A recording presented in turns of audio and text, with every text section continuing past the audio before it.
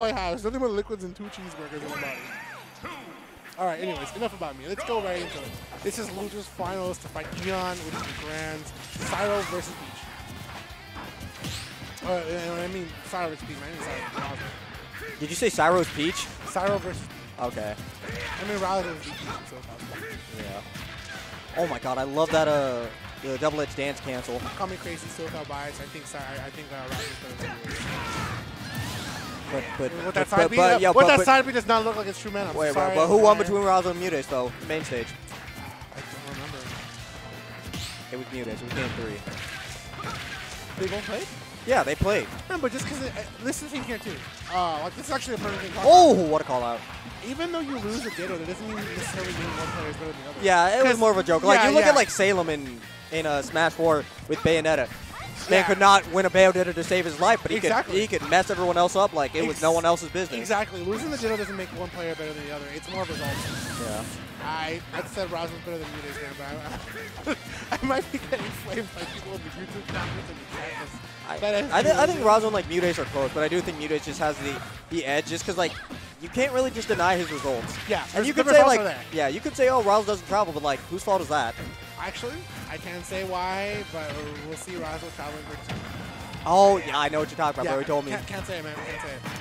Confidential. I must be confidential, man. But I will be excited to see Razo travel for sure. Yeah. All right, that's pretty much near to keep Roy away. Oh, yeah, the distance. Still, power Super Saiyan percent. Let's see what it does for you. Nothing. Nothing. It was a really late. Okay, so at that situation, I feel like Razo wanted to react, but unfortunately, like cross up air, the way that it swings, it's actually going to stop Razo for that one. Nope. Actually get called out. Yeah.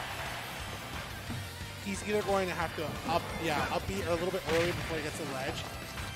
In that case. Getting kick chased by Peach in this game is the one thing that just gets damage. So scary, because like you just float and she can do whatever you want. You just have to react. Like if you roll in, you just float in, get your dare, get your back air. You roll away and you like think, if you like roll in or if you float in and they roll away, Peach Bomber. I'm sorry, Razo. No way that kills. Yeah, kills. I think I called it DI. I think that was DI, but I was gonna say like Razo was. It's because they have O in the game, but like Razo is so close to just really stock on the two. Literally, pretty easy peasy. The one thing too, though, I felt that like Razo needs to respect. I mean, anybody honestly in general, like you need to respect the Roy for sure. Like that. His damage output is just so big. And like his potential to like have an explosion reversal. Yeah, it's just so big that you kind of have to respect it. I think what Razo should have been looking to do is just try to make a play for a cross-up with side B, or at least try to float, like try to play footsies with floaties. Like I won't lie, I wasn't expecting like the jump up double-edged dance either, but you gotta be ready for it. He does it so well, and even coming back on stage with up there because the way that the hitbox is. Gets that falling bear that can be a decent amount of damage. Oh, yep. And I talked about it earlier. He has to kind of play a little bit of footsies by floating. I love that Cyro runs back after shielding that Peach Bomb. He knows he can't actually punish it on shield, but you have to respect the mix-up. Oh, okay. I was going to say. That'll be hit different.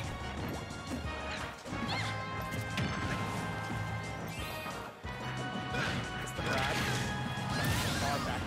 That's what makes it that Roy has when he does that forward throw. It's at such a low angle. You have to do something, or else you're going to get hit. We talk about how little things Peach suffers here is approaching. Razo's ability to approach here is just not that great, especially with Roy has so much speed and damage, and the ability to cross up. His aerials those coming out so fast. Yeah. The air-to-air here is pretty much, I want to say, more or less in Roy's favor. Yeah, Peach really struggles because she'll get anti-aired a lot. And that's all Roy is, bro. Oh, I like that he went deep for that bear, but just barely missing. Oh, no. Okay. Yeah, try to go for that meaty up B for some damage. He was still going to recover either way, too, but honestly, I thought Razo was going to be able to hit the full double dance. Nice. Goes for the upward swing here, and it allows him to actually read Razo's line and try to push him towards the ledge. He kind of had that counter call out, but Razo just missed. Oh, good call out from Razo. So close to having that turnip setup. And we pull out a Saturn. Razo is so good at using his Saturns, actually. He'll, like, hit the Saturn. That'll also cause it to move and, like, break someone's shield. Yeah. He'll, like, throw the Saturn down, do, like, a down smash or something, or, like, just do a back air. That was scary. That was good, too, because if Razo was going to try to shield at the ledge, try to punish him out of shield, that Saturn coming back down would have been something to be worried about.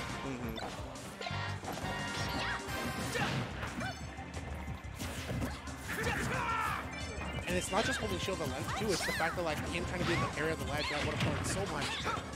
Throwing items up, in general, especially from disadvantage when you're going to be at the ledge, just does so much. There's just so much for Yuji. It makes your opponent scared, honestly. Yeah. They have to respect the coming down, they respect the landing, they respect you coming up with the aerial. There's a lot to take advantage from. The one thing, too, that I love about Razo is that every time he goes like he drop from the turnips, it's a good fake up. I'm gonna start calling this tournament Thursday morning fights. Actually, we've been knowing that. When I wake up in the morning after this, it is Thursday morning struggles. Just struggle to get out of bed. Oh, really like that spot dodge. Oh, we had the leap. It was good too because he was setting up for the touch chase. So close. Razo's doing a lot of float cancel tomahawks.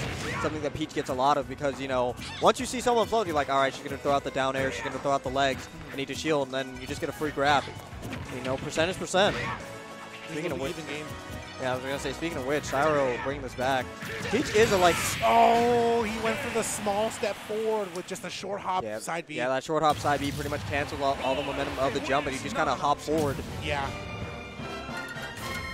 I thought he was going to go for like a short hop, like a landing up air, but the side B there at that point of the ledge that far was a really good option. And like you said, it cancels the momentum. Yeah, random. Do you have an Apple Watch? Yeah, yeah, I did. I left it at my job, and there was a private event in which they needed to use my floor space. And whoever was in charge of banquets took my watch, and it was never returned to security. Oh, sad life. I live in, I work in downtown LA in like a skyrise building, but the first few floors are office spaces. Yeah. But my office space happens to be like, they use it every now and then for events. Yeah. Unfortunate to hear. Why are they touching the Apple Watch? I hear the big flex here is the Apple Card. I don't even know if that's like a good like card either. I haven't actually done any research. No, I just asked because like, you know, you got a new iPhone, and then I looked at that watch. I was like, wait, does he actually have one? No, I thought I remembered. Yeah. It's just a basic $10 watch. Hey, bro. Whatever. Ice is ice. That is true. Ice is ice. You can find something. Dash check. Oh, that was so close. He had the right call out, too. The way he turned up, oh my God, what a read. I talked about earlier, right? Throwing your projectiles up in the air. Razo went off stage, throw the turnip up. So that even if he missed the punish and Cyro was so close to the ledge, that turnip would have got damage. Razo's so good at like I said, at the edge or like off stage, he'll throw the turnip up and then people will pay attention to the turnip and then kind of forget Razo's there, and then he'll just get a free kill because they just not paying attention. Yeah. It's a lot to actually account for, too. It's kind of like basically like fighting Snake. You have to pay attention to the C4 for that forward throw. Yeah, I can see what you mean. There's a comparison to be made there. Get to hop over back there, even stocks for both players. Okay, parry. Let's see what the damage is going to be. Just F tilt. Awesome up air.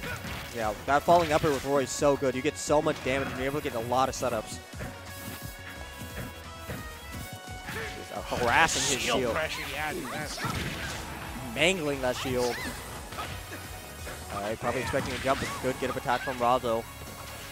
He expected him to actually, by charging a neutral beat, he was expecting for sure Razo to actually like jump away and throw or just go for neutral beat. You kind of have the right opportunity.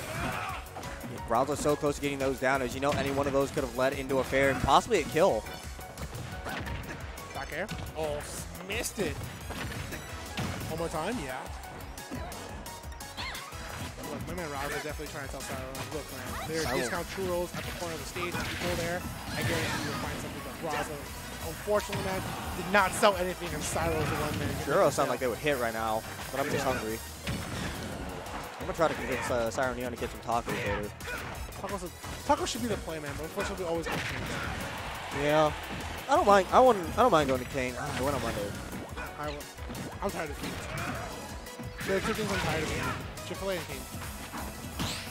I'm only tired of Chick-fil-A because of how expensive it is. It really is just kind of overpriced for. It's overpriced chicken. It's over. It's good, but it's overpriced and.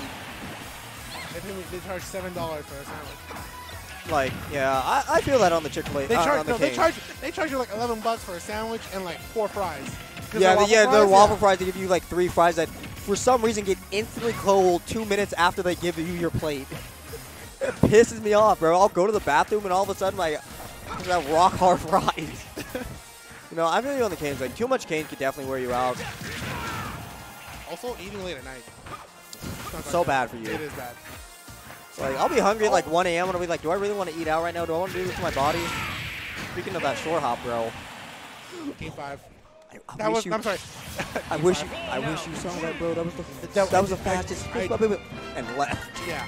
It was a short hop and side B away from. Short hop, side B. I feel